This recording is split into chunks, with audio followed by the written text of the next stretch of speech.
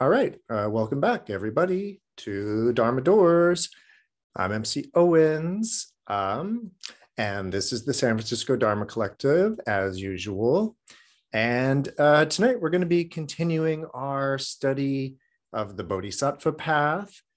And tonight, the theme, the word for this evening, we're going to be talking about Raja or Rajas, dust. The dust.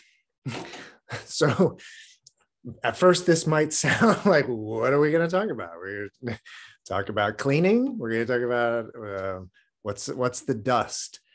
So there's this word. So the word tonight that we're going to be looking at is this word Raja, Raja, but it is usually maybe Rajas, but we're going to kind of work with both of those. And it's a word that means dust. And I've been doing a lot of digging into this word. So first of all, once we get into this, you're going to remember, you're going to be like, oh yeah, the Buddhists are always talking about this dust. And they are often talking about dust in a lot of different ways. So I went digging into this word that they keep using, that they keep referring to, and just to kind of plant a seed in your mind in a way for this evening, it seems that the origin of this word, Raja, it means dust, but the specific kind of dust is pollen. So very fine dust in that way. However, there also seems to be something kind of reproductive and sexual about this particular dust, which also is a lot like pollen that way. Because of course, pollen is a very special kind of dust in that way. So, by the way, again, the idea of pollen, that's just the etymology of this Sanskrit word. It seems to go back to pollen, but then by extension to dust in general. Then the Buddhists pick up on this idea of the dust, and it starts to become a major part of the tradition. And so I put together for this evening a kind of quick little, I don't know what you would call it, kind of a genealogy, I suppose, a genealogy of the use of the word dust in Buddhism. And just to start us off, I always like to go back when dealing with things Buddhist in that way. We always like to go back to the Pali language, right? That kind of old school, very arcane, original kind of language of Buddhism. And that means we're going to go back to the Digha Nikaya, the long discourses of the Buddha from the Pali canon. And we're going to go to one of the older, more original suttas in the Digha Nikaya. So we're going to go to the sutta number 2, the Samanapala Sutta, the fruits of the homeless life. And, you know, I've taught this sutra a lot. It's one of my favorite of the older sutras. I think it's so important. It just covers sort of the entirety of the early path or the early practice. And if you're not familiar with this sutta, it's a really interesting one because it's about this king, a very famous king named Ajatashatru, who, well, he happened to have seemingly murdered his father in order to become the king. And so was having a lot of guilt about that. That's what this sutra is actually about. And so the king Ajatashatru, wanting to alleviate his suffering, wanting to alleviate the guilt that he was carrying, and wanting to do something about this karma, the karma of having done this, the king goes and consults with a variety of different wise people of the forest.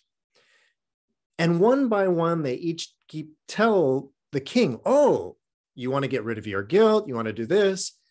And they tell him all kinds of different things, all kinds of different fasting practices or austerities in that way, or actually even all kinds of philosophies about how there's no such thing as karmic retribution and you don't have to worry about it.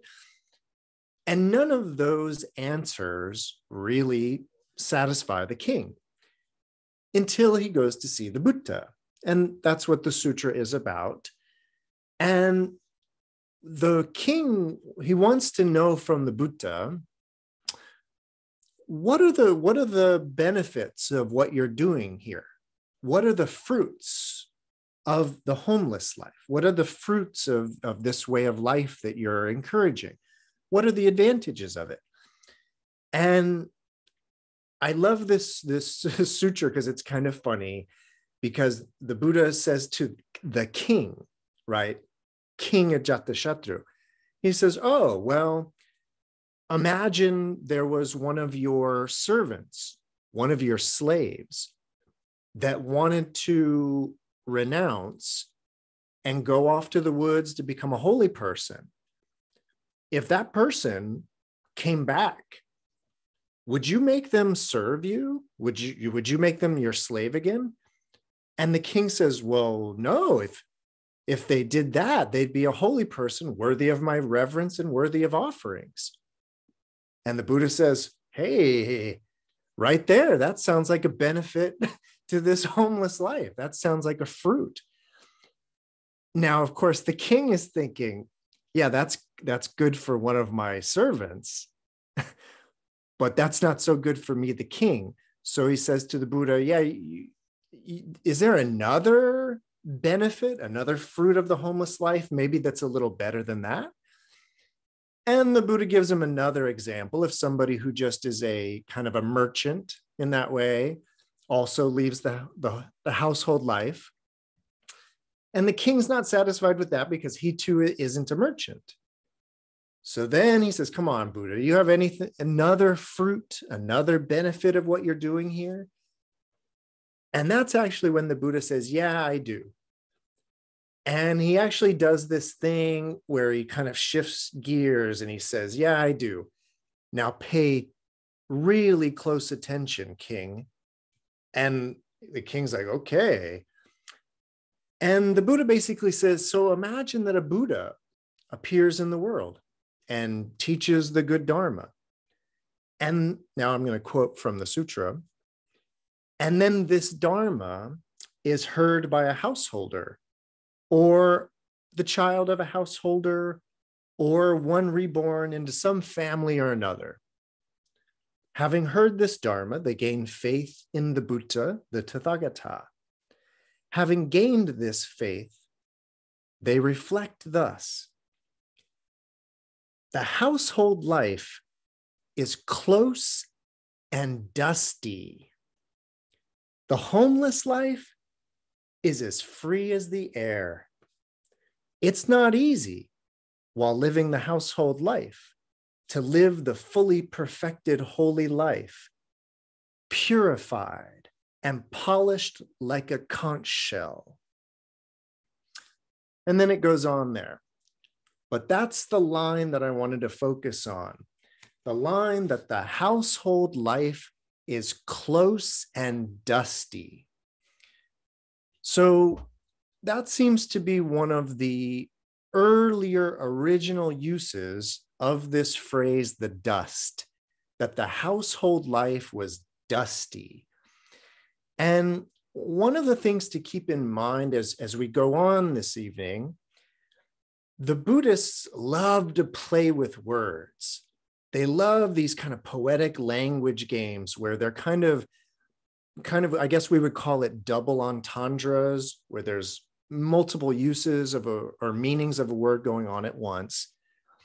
So when they talk about the household life being dusty, they kind of mean it literally, like you got to clean up and dust the things off. And it's sort of a lot of work a lot of labor in that way. It's dusty.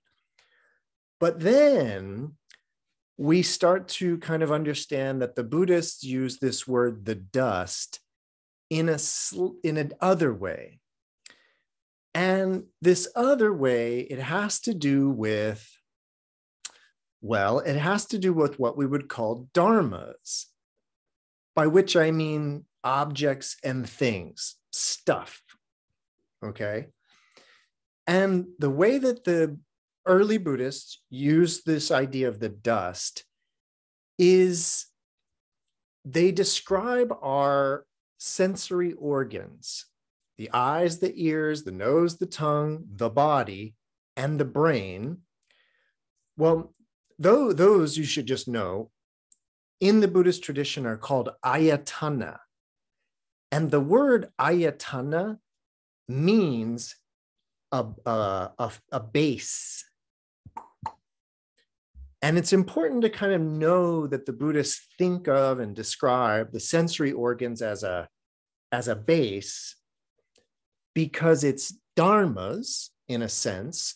It is phenomena, sensory objects that come and land on the ayatanas.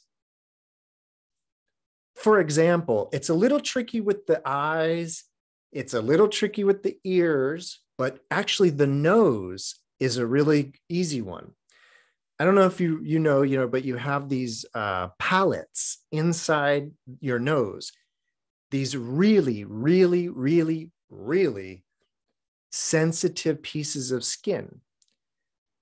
And when little bits of pollen, when little bits of things fly in, they land on those little pallets, and you now can smell. You smell things because they've landed on the sensor. The sensor of your nose. And you can kind of think of an ayatana as a sensor, like a sense base. They even sometimes translate ayatana as sense base. So now we have this metaphor, or it's even just a way of thinking of the sensory organs, but this idea that there's these eyes like sitting there and these ears sitting there, and these sounds come and land on them. These visions, these visible forms come and land on our eyes. So they talk about sensual objects as being like this dust that comes and settles on our sensory objects, or sensory organs, sorry. But then here's what happens. Our sensory organs can get dusty. And what that means is that there starts to be a kind of buildup of those sensory objects on the sensors. Now, a way to think about this, and so this is where we're going to have to kind of be juggling a lot of different meanings at once of the dust settling on these sensors. But there's another word I want to tell you about, and this is where the language game gets a little wild tonight. So this is the word we're working with, raja, or rajas. There's another important word in the Buddhist tradition, which is kind of like, I translate it as attraction. So raga is one of the three poisons, one of the three kleshas, and means attraction. It's kind of like stimulation. Raga is often translated as lust. And for tonight, at least because of a lot of the metaphors that are going to go on, you can think of it as a kind of sexual stimulation. But I like to think of raga as attraction, being stimulated, kind of being kind of excited, but it doesn't have to be like really, frenetic excitement. It's just this idea of sort of being like, ooh, ooh. And so there's a kind of interesting relationship between raja and raga. So those two are now at play, because now what we're thinking about, this use of the term dust in early Buddhism, it's about like, what does it mean for our sensory organs to get dusty? It means that we start to become inclined towards, or conditioned in the sense of being stimulated by certain things. And then from a Buddhist point of view, what that is doing is clouding our vision. And so the idea is that you could see something, but because of your associations with it, because of your past associations with it and all of that, when you see that thing, it might make you excited. Woo! And what's important to keep in mind from a Buddhist point of view is that somebody else might not find that Dharma, might not find that object stimulating. So it's a very kind of personal thing to get stimulated by something. And so that kind of stimulation, attraction to objects is considered a kind of dusty buildup.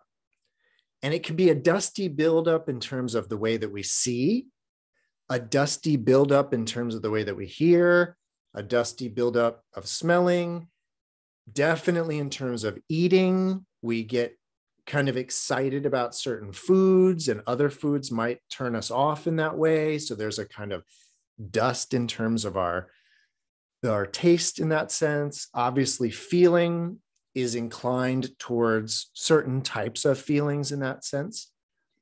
And then, of course, there's the sixth sensory organ, the brain, or the kind of the mind in that way, that is also dusty. And so what they talk about in the early Buddhist tradition is removing the dust, getting the dust out of the sensory organs in order to see clearly. Now, that thing of getting the dust out of one's sensory organs in order to see clearly, that is a process that is basically known as visuddhi, purification. So now what we're talking about tonight is ideas of purity and purification within Buddhism as it pertains to this metaphor of the dust.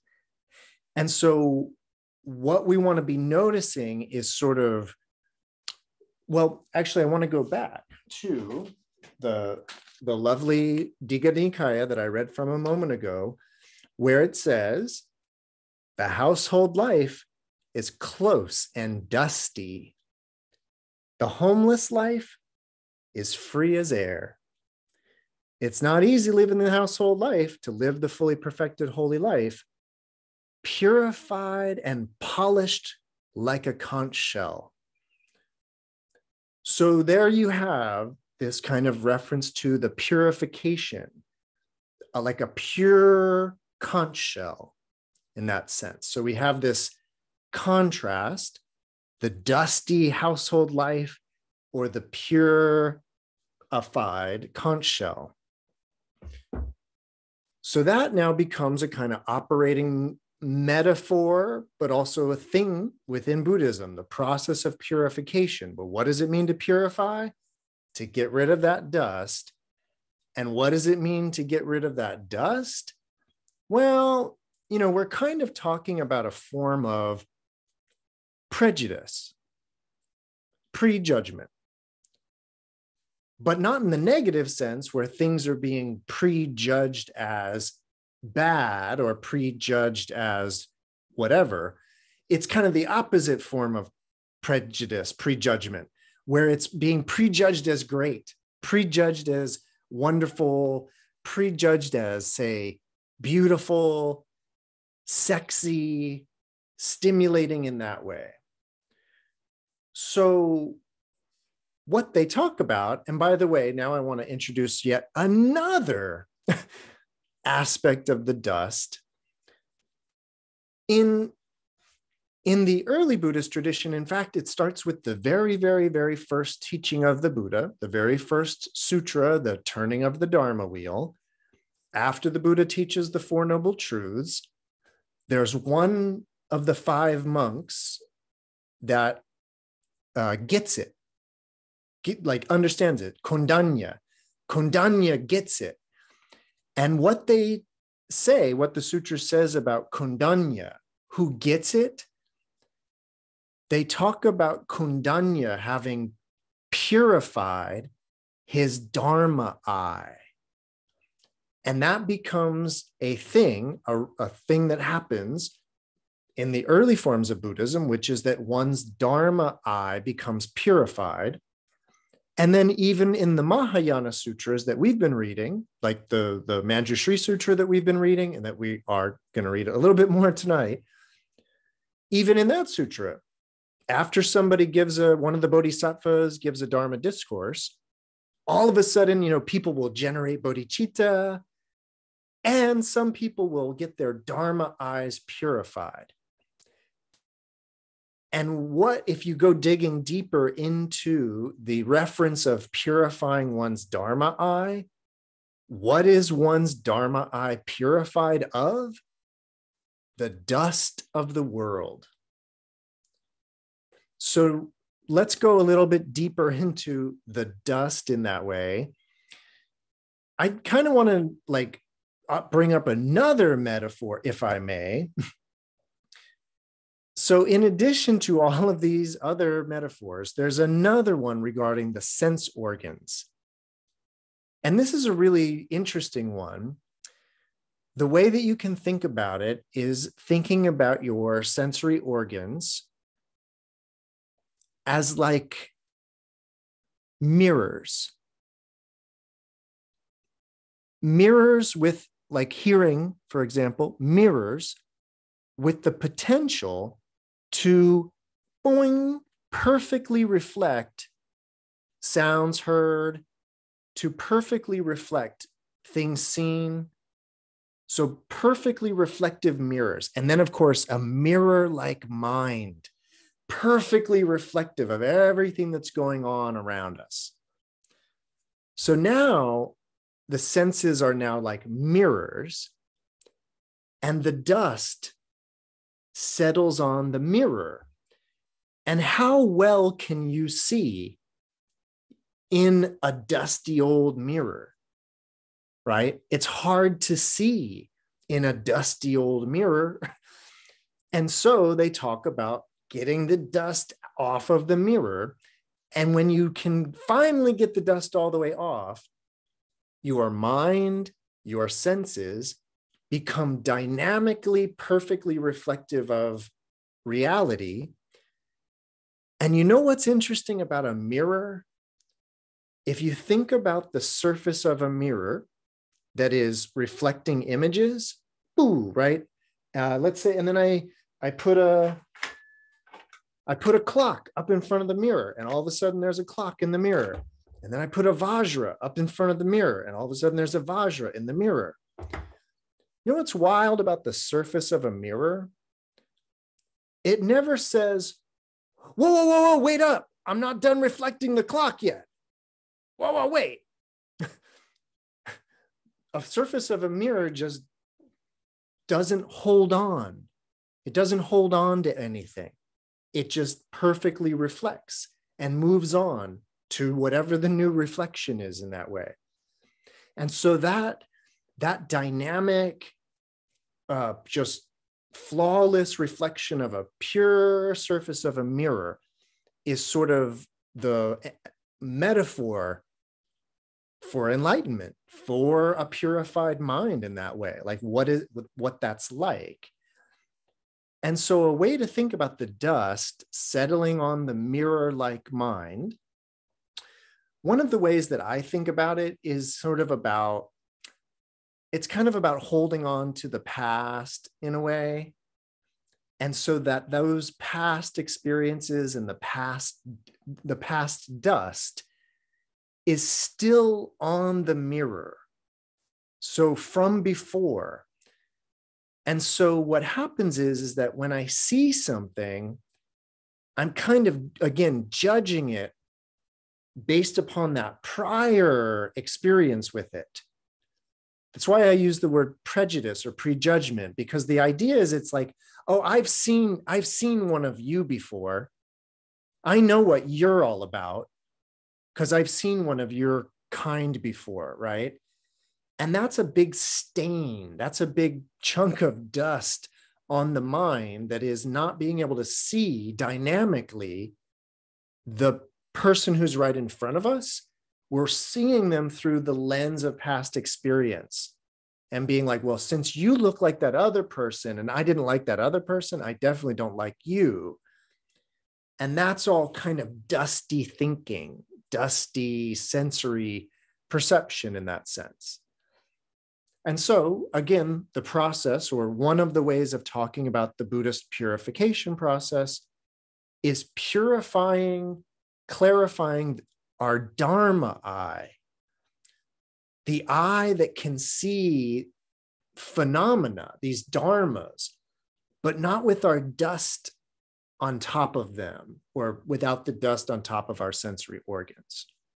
So, all right, everybody doing okay? Yeah. Tanya. So sorry I got here late, so maybe you said it earlier, but the dust sounds to me like conditioning. Yeah, it is. It is. It's kind of, I agree with you, and it does sound like that. I'm definitely kind of leaning that way. But I want you to know that there's also like, and Tanya, I know you are, but maybe not everybody else is, but if you're familiar with the idea of the Vedana, the sensory reactions, and the way that we are conditioned, and yes, Tanya, that's the way conditioning fits into this, but you'll know or remember that the way that we react to things is based upon our conditioning. But the rajas, it has a little bit more to do with specifically positive reactions. There's just something about the rajas that it is about stimulation. It's just one of those things that we want to just kind of keep in mind, that that particular rajas. Now, it gets more interesting. Everybody okay though? Any more questions, comments, answers, ideas? Yeah. Okay. So now, oh yeah, Jenny. Yay. Okay. So I even wrote this down because you started talking about dust. Yep. Then you related it to pollen. Yep. Which is related to sex. Yep. And then is dust just a metaphor for desire? Yeah. In that way. Yep. That's the idea. So on that note, before I actually get to the next section, I want to kind of then, be kind of a little more clear about what it would mean then to be dust free in that sense. And, so the idea is that, yeah, I think we all know this about the tradition, but I think I need to remind us, we're sort of always interested in moving towards equanimity. It's sort of the name of the Buddhist game in that sense. Always moving towards upeksha, this sort of in a more even, level, tranquil state of being. And so the idea is that kind of stimulation, that kind of desire, that kind of like, ooh, is a disturbance to the mind in that way. But more importantly, then and this is where Tanya and Jenny, both of your comments or ideas in that way are really important. It's like, it's about the metaphor of the accrual of the dust. That's what they kind of want to talk about, is the way that it's like one little dust particle settles, and then another little dust particle settles, and then another one and another one. And so it's a slow buildup of this dusty mirror in that sense. Now, I mention that all in that way because now we're going to shift out of the early Buddhist tradition that was, as we know, as I often mention, the early Buddhist tradition was a little more obsessed with sex, a little more obsessed with celibacy, a little more obsessed with that particular form of desire. Now we're going to kind of get more into the Mahayana tradition that has a more broad interest in desire and understands that desire for whatever could be and sometimes is just as strong as the sexual desire. And so let's talk about desire and not focus on a specific flavor of desire.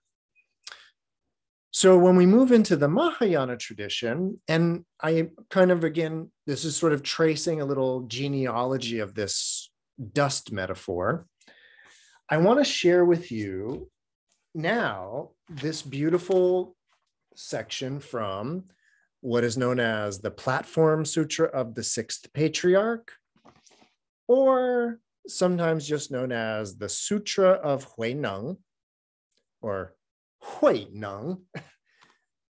So Huineng was a Chinese Buddhist monk. You might have heard of him. He's kind of one of the granddaddies of the Zen Buddhist tradition. If you've never read the Platform Sutra, as it's called, or it's also sometimes, again, the Sutra of Huineng, what's fascinating about this sutra is that it's called a sutra. And it even begins, if you've never read it, I'm going to give you a quick summary. It's a Chinese text about a Chinese Zen master named Huineng, but they call it a sutra. And it even begins with the author of it saying, like, to the best of my recollection, or something to that effect. So it's kind of a play on the thus have I heard. And it says that to the best of my recollection, the master, Huineng, was staying such and such a place. And there were great ministers and Confucian officials. And so it's a very funny play on the classic form of a sutra, in which the star of it is not the Buddha, not even a bodhisattva, but Huineng, an illiterate Chinese poor person, basically. Like, not the person that you would expect to be the great enlightened master, right? And the story of this sutra is about this young, impoverished, illiterate, country bumpkin kind of person, Huineng, who overhears just 4 lines of the Vajra Prajnaparamita Sutra. And just hearing those 4 lines becomes enlightened. And so he goes to a monastery, a famous monastery, and wants to gain entry in order to finish his training and to become a Buddha, as he says. And this is a very sort of like formal, very old school Chinese Buddhist monastery. And here this like bright-eyed young kid from the South, from the country, shows up out of nowhere. And so they make him actually work in the kitchen. They won't even let him come in and be a monk because he's low caste, or low class, I should say. And what happens is that the head of this monastery is getting ready to pass away. And so he wants to hand over the patriarchship. He wants to hand the keys to the monastery to one of the students. And so he says, you know what, I'm getting ready to enter final nirvana. So I want you all to write a poem, a gatha, a mind verse that captures your level of enlightenment. And whoever's the most enlightened gets the keys to the monastery. And the funny part about the story is that none of the students write a poem because they are all too afraid of offending the headmaster, the head of the school. Meanwhile, the head of the school isn't very convinced that he should be the leader of the monastery. And so in the middle of the night, he secretly writes out a little poem. And he thinks, if the master likes my poem, I'll say I did it. But if he doesn't like it, then I can pretend like I don't even know who wrote it.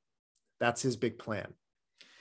And this teacher, the senior teacher, the headmaster, he writes a poem, and it says, our body is the Bodhi tree, and our minds a mirror bright. Carefully we must wipe it hour by hour, letting no dust settle. So there we have it. The entire practice of purification encapsulated in a beautiful mind verse, right?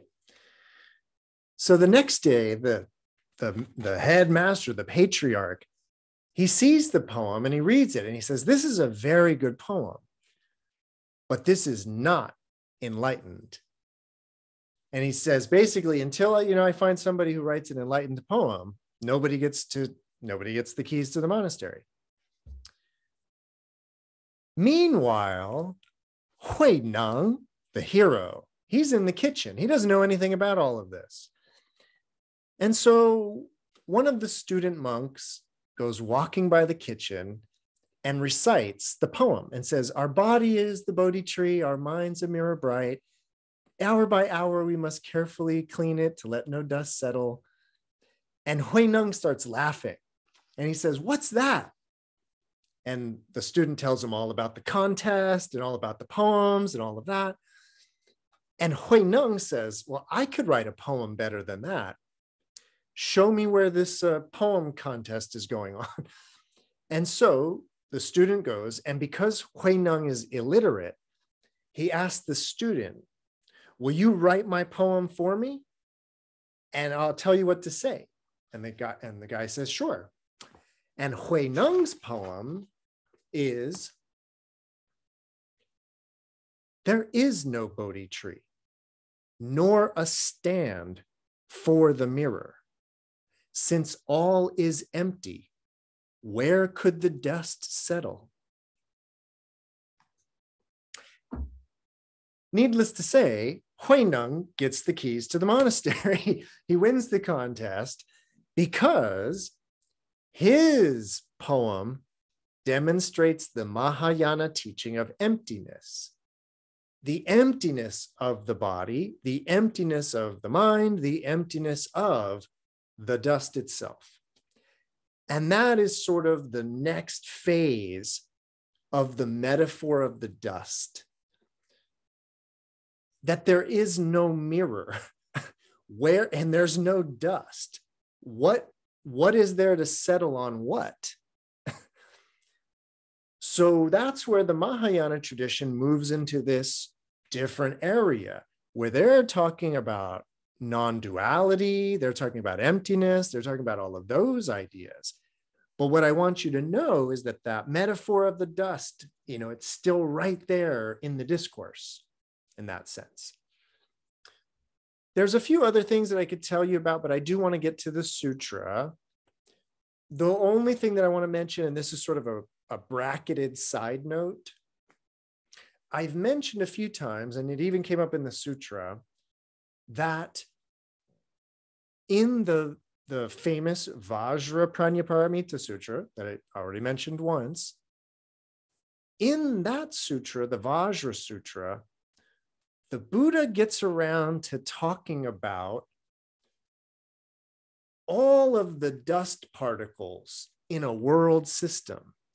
And in fact, he even goes so far as to talk about grinding an entire universe into dust, and asks the monk Subhuti, and could you count all of that dust? And I just want you to know that whenever the Buddhists are talking about dust, they're always talking about it in these many, multivariate ways in that sense. And so my point about the Vajra Sutra is there is this interesting way that, let me see, how could I put this? In the original form of Buddhism that I was talking about, certain things were considered dust.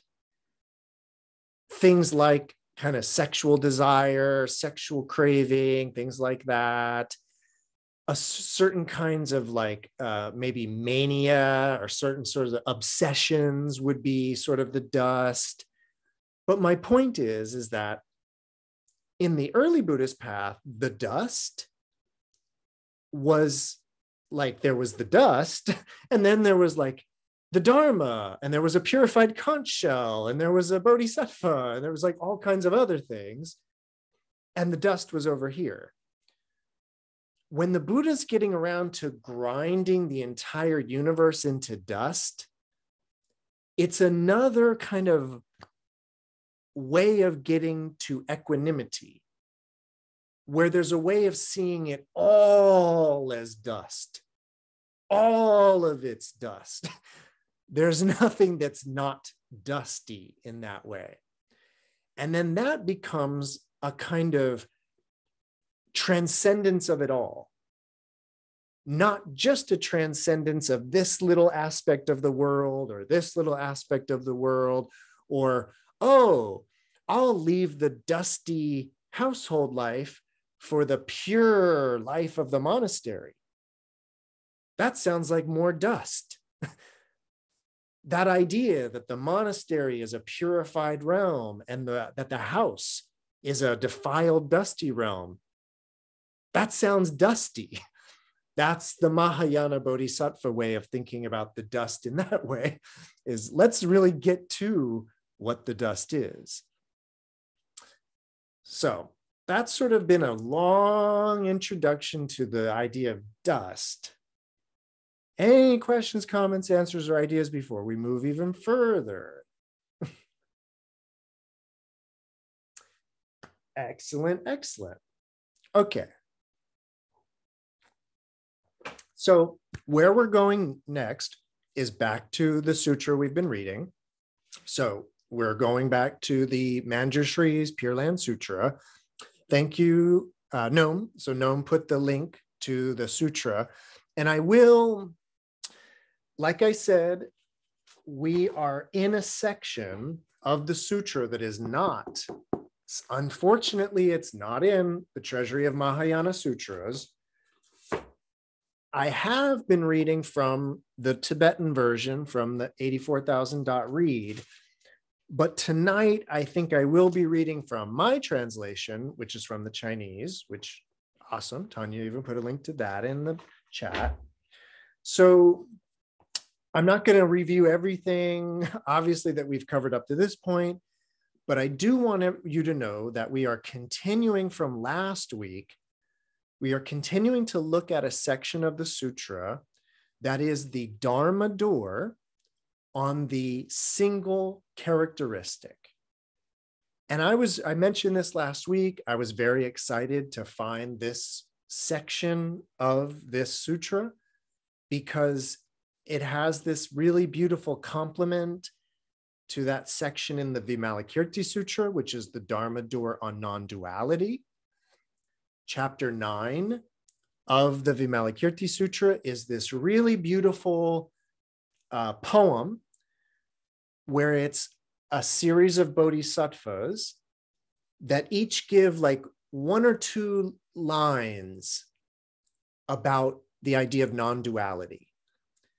And then the next bodhisattva sort of riffs, they kind of riff off of the previous bodhisattva a little bit. So you get a kind of like a daisy chain of Dharma that goes on.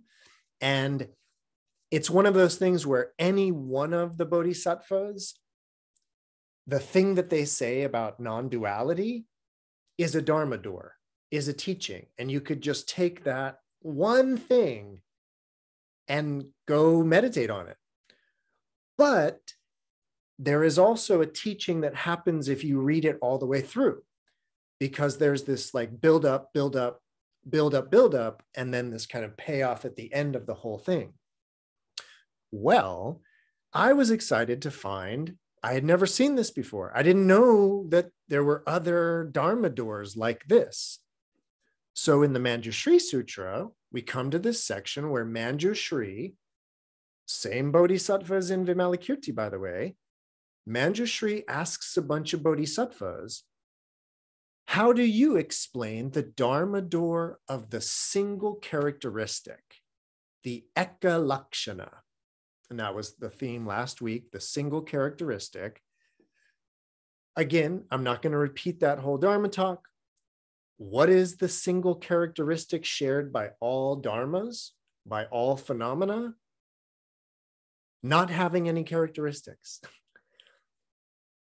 All phenomena are actually void of characteristics, and that is the one characteristic shared by everything. Once again, we're express route to equanimity. This is the idea of the single characteristic teaching. It's about putting all dharmas on an even level playing field, where any one idea is no better or worse than any other idea or concept. All dharmas are equanimous. That is kind of the heart of this teaching of the single characteristic. So last week, I started reading this section, and I don't know, I got how many bodhisattvas in? 1, 2, let's see, 1, 2, 3, 4. We only got 5 bodhisattvas in. I'm not going to go over the ones that we already did because I want to get to the new ones. But there's something I kind of want to mention that I didn't mention last week. We had a lot to cover last week. So these bodhisattvas, right? For example, where we left off, it's a bodhisattva whose name, translated into English, is like excellent contemplation bodhisattva. Like, yeah, you'd want to find a word. I'll tell you why. It's very, very obvious in the Chinese. It's very obvious in the Sanskrit, or at least the Tibetan, which comes from the Sanskrit. So it would be really nice to capture this in English, and I'll tell you what it is. So how does the Bodhisattva excellent comprehension explain the Dharma door of the single characteristic?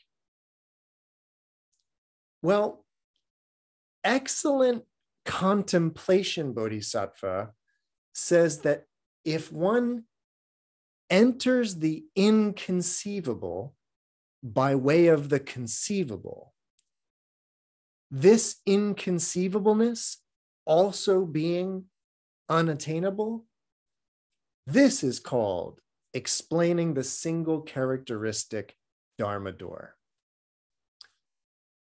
So we're kind of working right there with a kind of a non-duality between the ideas of conceivable and inconceivable. We, of course, I did a whole talk one night on the idea of the inconceivable. So this idea of sort of the inconceivable, like you can't even think of it. It's like beyond thought. It's kind of like along the lines of ineffable, unsayable, unthinkable, just beyond the realm of thought. Doesn't doesn't that very idea assume this idea of thought?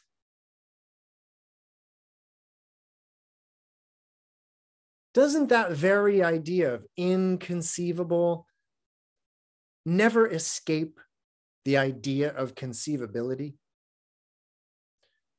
That's sort of along the lines of entering the inconceivable through the conceivable. That's sort of one of the ways you could think of that. Again, when the Bodhisattva also says, and also, by the way, the inconceivable being unattainable, that's the single characteristic Dharma door. Pretty straightforward as far as these things go, especially as far as these other bodhisattvas go. This is going to be one of the easier ones. But what I want you to know, what I really want you to know this evening, is that the bodhisattva's name has in it the idea of like conceiving, conceptualizing. So excellent conceptualizing bodhisattva said, if one enters the inconceptual by way of the conceptual. So I just want to point out how the bodhisattva's name is absolutely wrapped up in what they are talking about. And this kind of goes along with what I'm always saying about these bodhisattvas, that it's probably better to think of them more just that they are about their name and that they are not like a historical figure or a being or a god or an angel or anything like that, but that they are an idea, excellent contemplation. And the bodhisattva, excellent contemplation, teaches the single characteristic Dharma door this way, that happens to deal with thinking or conceptualizing in that sense. Everybody follow me on that? Questions, comments just about that one? Oh, yep.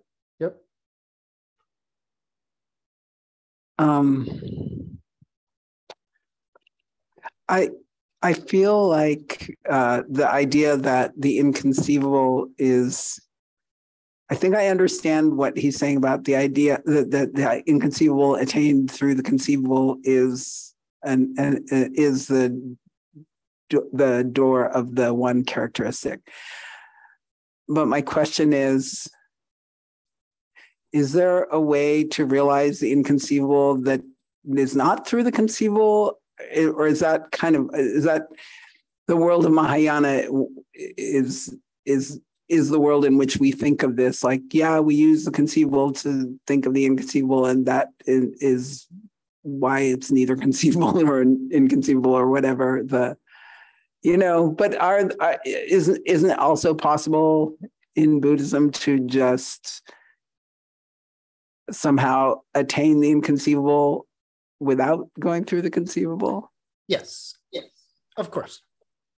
Okay, yeah. Thank you. These poems should really be read like in isolation, that they're just their own little statements about, like, one of these bodhisattvas might say, to walk the path where there is no path. That is the single characteristic Dharma door. And they're just kind of making a poetic statement that is rather a little maybe paradoxical or something like that, but it's not making a real definitive statement about the inconceivable or bigger ideas, if that makes sense, Noam. Okay, now I don't mean to speed past Bodhisattva excellent contemplation, but I really wanted to get to the next Bodhisattva. That's why I told you all about the dust. So in the Chinese, let's start with the Chinese one that I'm translating here. The next Bodhisattva, if you translate it literally, this Bodhisattva is wonderfully dust-free. That's the name of this Bodhisattva, wonderfully dust-free. Now, when we go to the Tibetan, we see that the name of this bodhisattva is, and I'll write it down just so you can see it, but the name of this bodhisattva is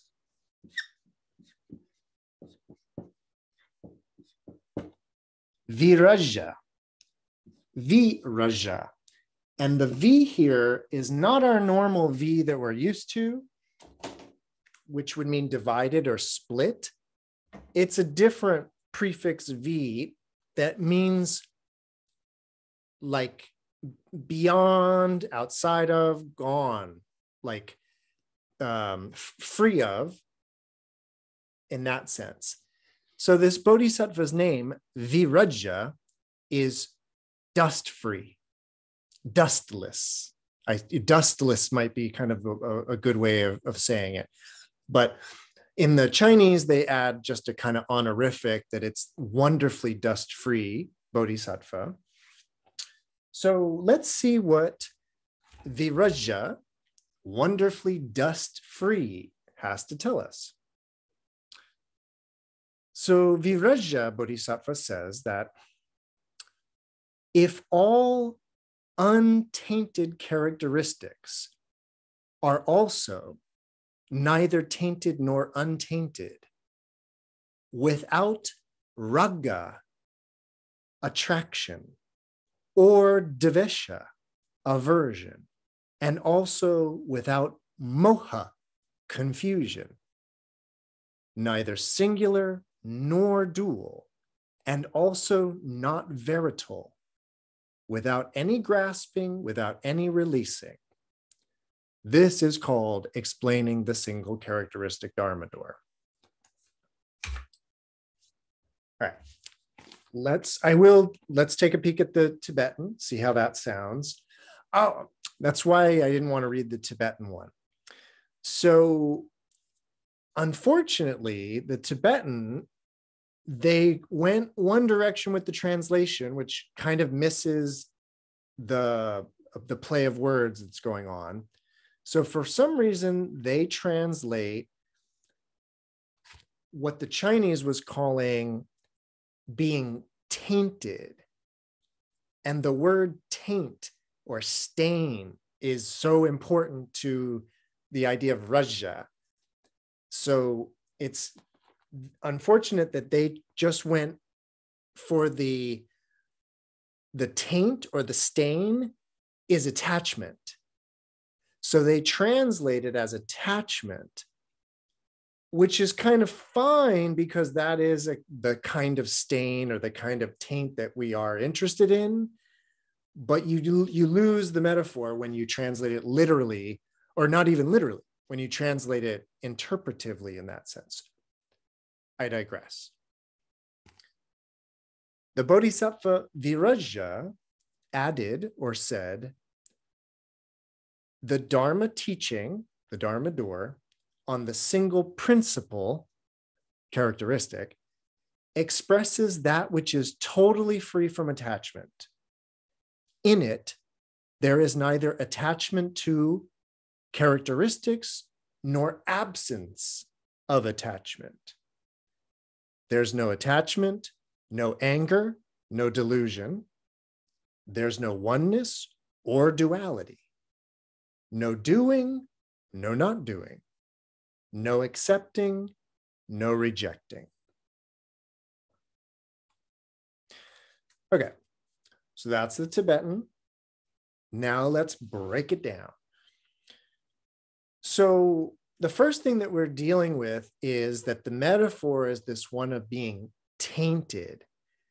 And it's helpful to also know that the word klesha, what is normally translated as affliction or defilement, mental affliction, the word klesha means stain.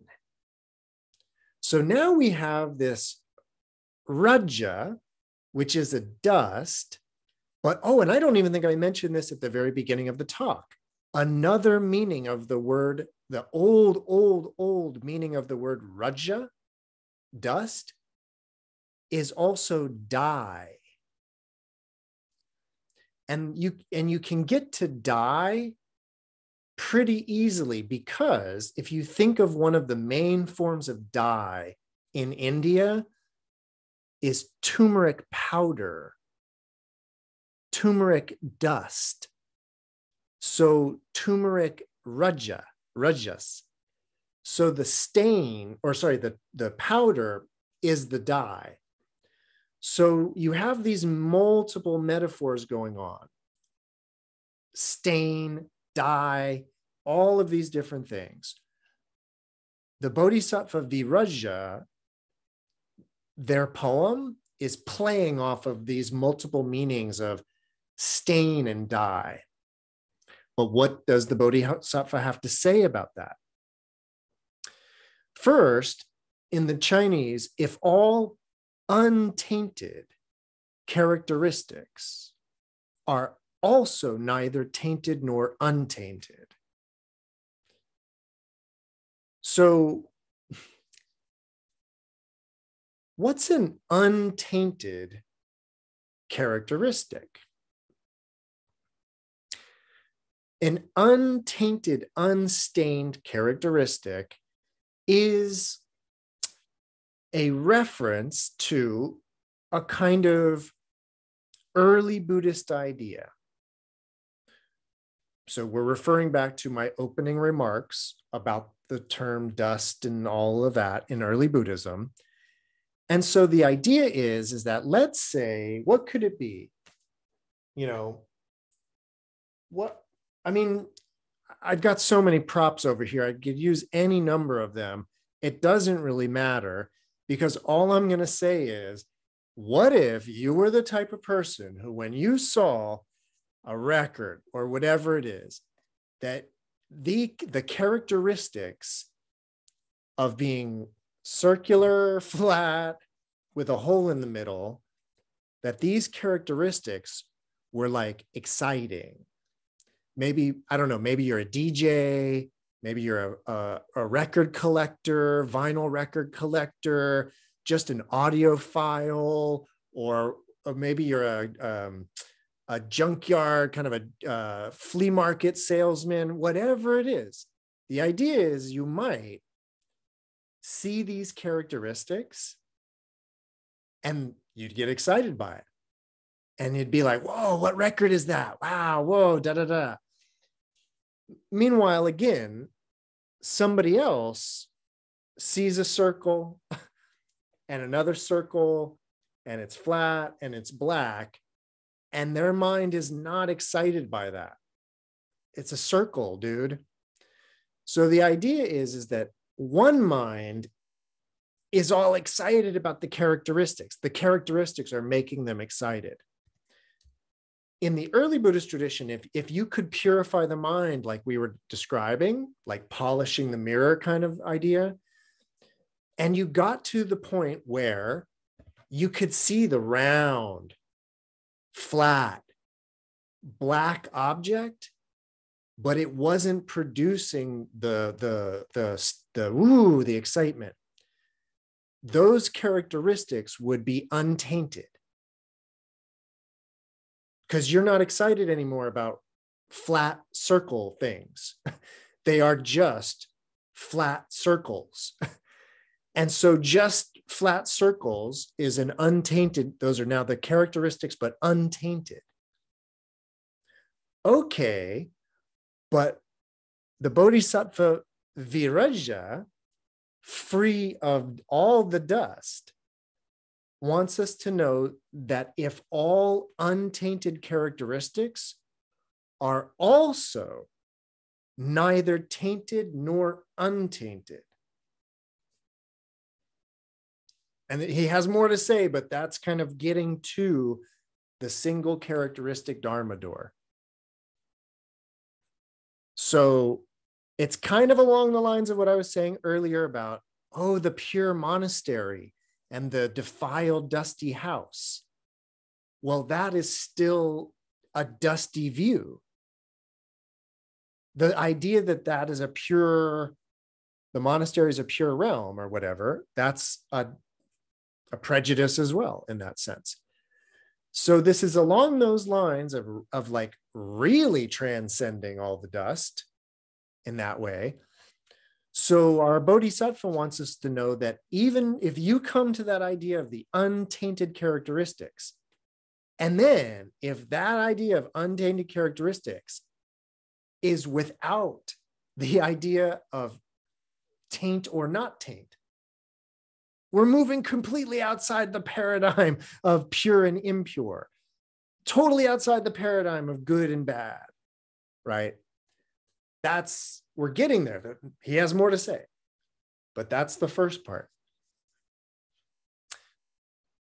So if regarding all untainted characteristics, they are neither tainted nor untainted, in the same breath, we are saying also, without any attraction, aversion, or confusion. Those are the three poisons, right? Those are the three, raga, dvesha, and moha. And again, that's where it's about this idea of raga and its relationship to raja, the dust, right? The stimulation, the raga from the dust, the raja. Our Bodhisattva tells us that in this kind of, I don't even know what to call it, I guess non-dual, but in this non-dual state, there's no taint or no not taint. There's no attraction, no aversion, no confusion, no singularity, no oneness, nor duality. You got anything else? You got anything else outside of the one idea of oneness or the idea of duality? Well, just in case you do, he adds in here, and also not varied. So if you're moving beyond all of that, and then next up, this is the really important one. Without grasping and without releasing. That's called the single characteristic Dharma door. Yeah, Tanya. Can you say more about the not varied? Yeah, it's a tricky one. And it's interesting because it's not in the Tibetan. Actually, it is in the Tibetan, but it reads differently. The Tibetan says no oneness or duality. So we're totally lined up with that. But the Tibetan, at least the English translation from the Tibetan, says no doing or not doing. Chinese doesn't seem to say anything about doing or not doing. It seems to say no oneness, no duality, and no multifold. No no threes, no fours, no five, like, 6, 7, 8. No multiverse kind of thing. Okay. Yeah, that would be a good way to think of it if you were getting cosmological and thinking about oneness, duality, or multiverse. Awesome. Okay. Yeah. Thanks. Beyond all of that. Yeah. Now, the last part that I mentioned that's kind of the most important in terms of Mahayana Buddhism. So the very last aspect of the Bodhisattva's Dharma door, the very last aspect is that what he's describing, the single characteristic, it's without grasping or relinquishment or releasing. And that is so important because the entire early Buddhist path is entirely predicated on the idea that suffering is caused from attachment and liberation, enlightenment, and everything else comes from relinquishment. We are attached to stuff, self, and ideas, call them views, drishtis. So we are attached to stuff, self, and views, and liberation comes from relinquishment of attachment to self, possessions, and views. So in the early path, the entire thing is about moving away from clinging to relinquishment. What is so interesting about the Bodhisattva path and Mahayana Buddhism is that when one understands emptiness, one understands that there is nothing to be clinging to. And therefore, there's nothing to let go of. And at that point, it is a tradition that is beyond attachment and relinquishment. So very interesting kind of state, or very interesting kind of thing to consider, which is, what does that look like? A state that is not attached, not clinging to stuff, but is also not relinquished of things either. So that's how the Bodhisattva Viraja would describe or explain the Ekya Lakshana. That it's if all untainted characteristics are also not tainted or untainted, there's no attraction, no aversion, no confusion, no oneness, no duality, no multiplicity, nothing grasped, no relinquishment. That's the single characteristic Dharma door. How's everybody feeling about all that? Any questions, comments, answers, ideas? Cool. Then it'll be fun to do another bodhisattva. Because I love sharing all of these little details with you. So the next bodhisattva, and in the Tibetan, it's Sagara, the Bodhisattva Sagara, also the same in the Chinese, and in fact, in the Chinese, it's transliterated Sagara, so it's no question there. But who is Sagara? Who is this Bodhisattva? Well, this is where if you don't know all of your trivia, and that's all of your Buddhist trivia, you might not know that this Sagara is a Naga king, a particular Naga king. And as a Naga king, where do the Nagas hang out? Well, they are oceanic kings. So Nagas, of course, reside in the waters, and Sagara is considered an oceanic Naga king. Well, what does the Bodhisattva Sagara have to tell us? Well, if one is able to enter the extremely profound Dharma, which is difficult to enter, like the depths of the ocean, and one doesn't differentiate this Dharma and explains it to others, yet without speech or concepts, this is called explaining the single characteristic Dharma door. Okay, so the main metaphor is if one is able to enter the depths of the Dharma like a great ocean. Well, that perfectly complements the fact that this is a oceanic Naga king, right? So there's the poetic play or the word play that's going on with this bodhisattva. The way in which there's a kind of a daisy chain thing going on with these bodhisattvas as well. In the last bodhisattva, Viraja, that we just spent the bulk of our time on, there's a way in which from that bodhisattva, we've gotten to this most subtle realm of the Dharma, right? When we're talking about when all untainted characteristics are seen as neither tainted nor untainted, I said it earlier, I don't even know if that's non-duality anymore. We're in some other kind of realm almost.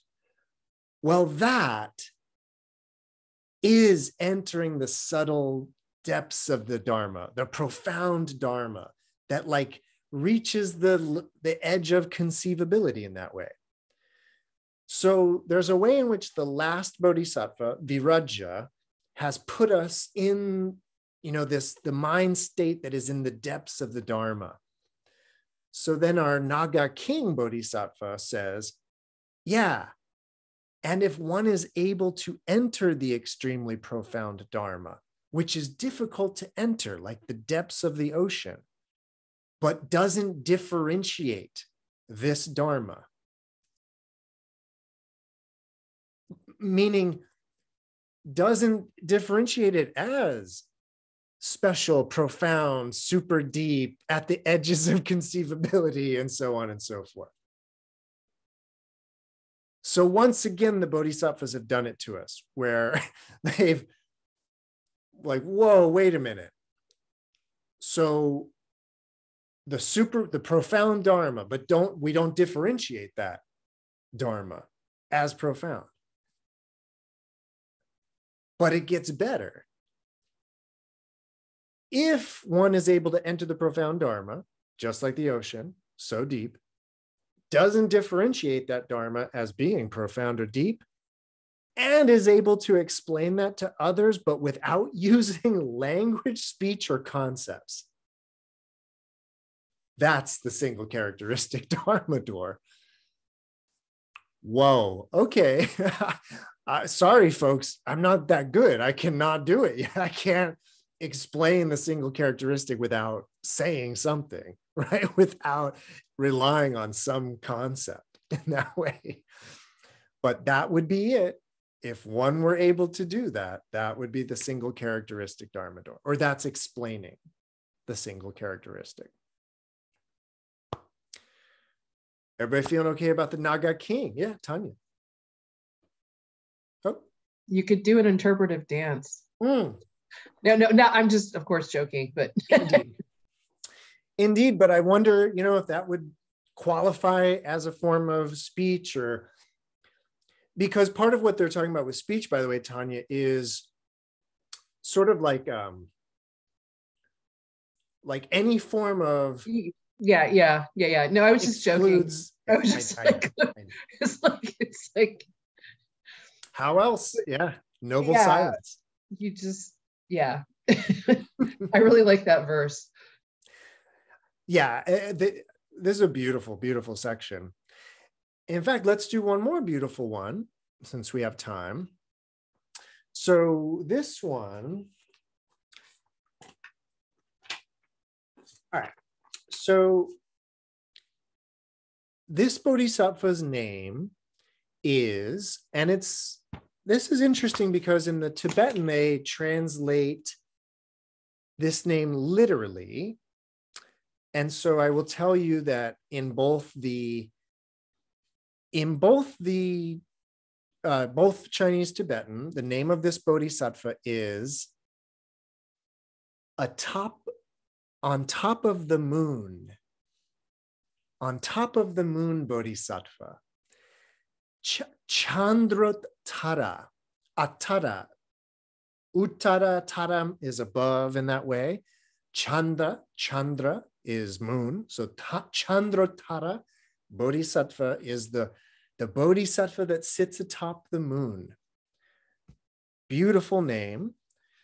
Chandrattara bodhisattva says, if one practices equanimity toward the minds of all sentient beings, and like a full moon without perceiving sentient beings, this is called explaining the single characteristic Dharma door.